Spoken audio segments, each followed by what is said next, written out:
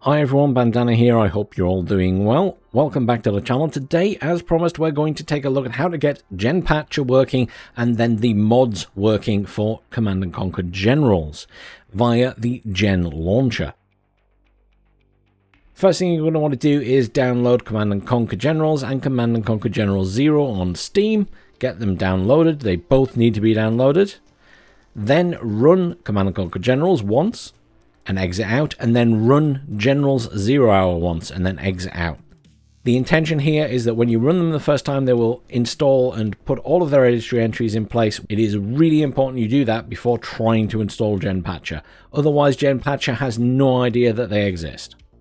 You've downloaded it, you've ran them once, great. Now head over to the official website for GenPatcher, which is linked down below, and it is here. Disclaimer. This is a third-party piece of software made by the community. It is not official to Electronic Arts, it is not official to Steam, it is nothing to do with me.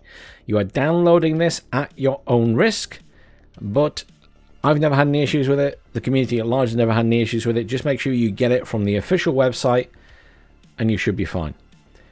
Do note that Windows will think it is a virus, antivirus programs will think it is a virus, and something like Edge or whatever Microsoft's web browser is these days will also think it's a virus and might not even let you download it.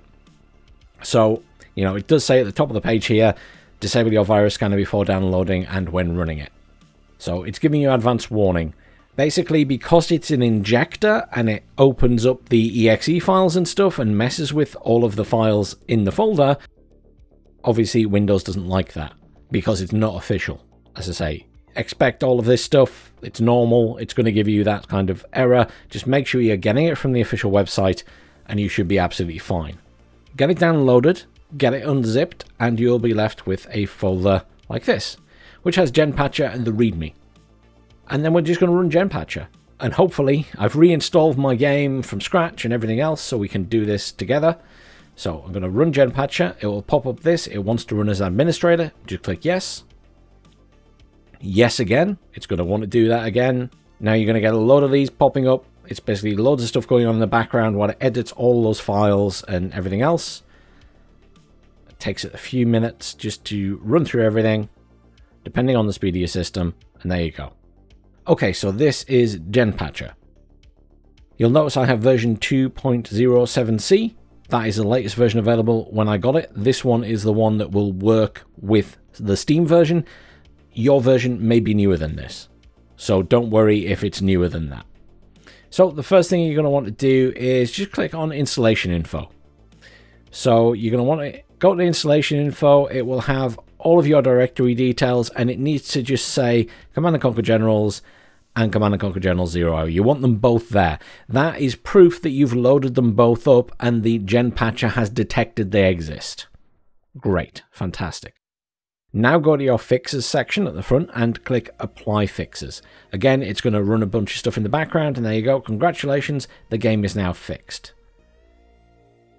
Just hit yes, okay? That will install your Gen tool as well. Gen tool is you don't have to install it, but it's important for getting loads of other stuff working, so just hit yes. So now it will install Gen tool. Now you can go to additional content. So there's a few different things here. You can have different control bars if you want. I quite like this one, the new control bar. It upgrades it all, makes it look very nice. And that is my screen resolution, so perfect for me. And I just hit install. And again, it's going to pop up a load of windows in the background. You don't have to worry about it. It's going to do all of that.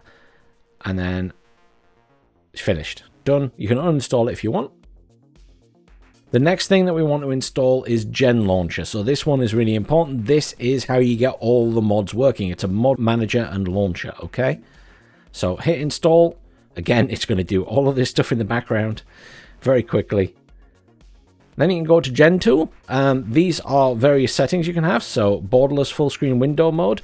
So this will allow you to hopefully alt tab without the game crashing. I've not had much success with it, but I'm going to turn it on anyway. And then you can also change your zoom height. I quite like the extended plus 100. You can still zoom in, by the way, when you set that. It just gives you the option. You can change the hotkey profile if there's a hotkey you prefer. There's different settings and things. And then there's a world builder if you want to install that and its upgrades as well. Next you have the maps, and again you can select all of these or not select them all. I've already installed them. So all the community map packs are installed for me because I've installed them previously, and it's obviously in a different folder. But you can install those if you want. For playing online, there's a few different options. So there's Game Ranger is one. There's CNC Online, which is quite a common one that a lot of the community use as well. And then you could play via a VPN. These two are the most common. You should get the one that you're going to use with your friends, organized with whoever you're going to play with. Obviously, there are people that you'll find randomly online as well. So we can close all of that because it's running, or you can leave it open, it doesn't really matter. But now, when you boot up the game, you should see a little screen with this on it. So when you boot it up, assuming it's all running, you'll see this in the middle, and there'll be random numbers and stuff at the corners of the screen and things like that, just to tell you how long you've been playing, etc, etc, etc. Fine. Now we're going to install the mods. On your desktop, you will find a GenLauncher icon, and you can double click to run that, and you will be presented with this. It will want to be updated, so just hit update. It will download, restart, hit OK. It will want to update again. Do it once more. There you go. So, we're updated to the latest version. Now we just simply need to add a mod. So if we click here, you'll see Rise of the Reds there, which is one of the ones I played, and you just click add. And it will do all the adding stuff, and then you hit install. And it will download the file. It won't take long, they're not huge. Obviously, I say they're not huge, this will depend on your internet connection. And what speed the service can give it to you, because I believe this is all coming from ModDB. Bear in mind, it will depend on both your connection and the connection of the website. In the meantime, let's add another mod. Let's add Shockwave, which is another one I added. And we can hit to install that as well. Okay, so all downloaded.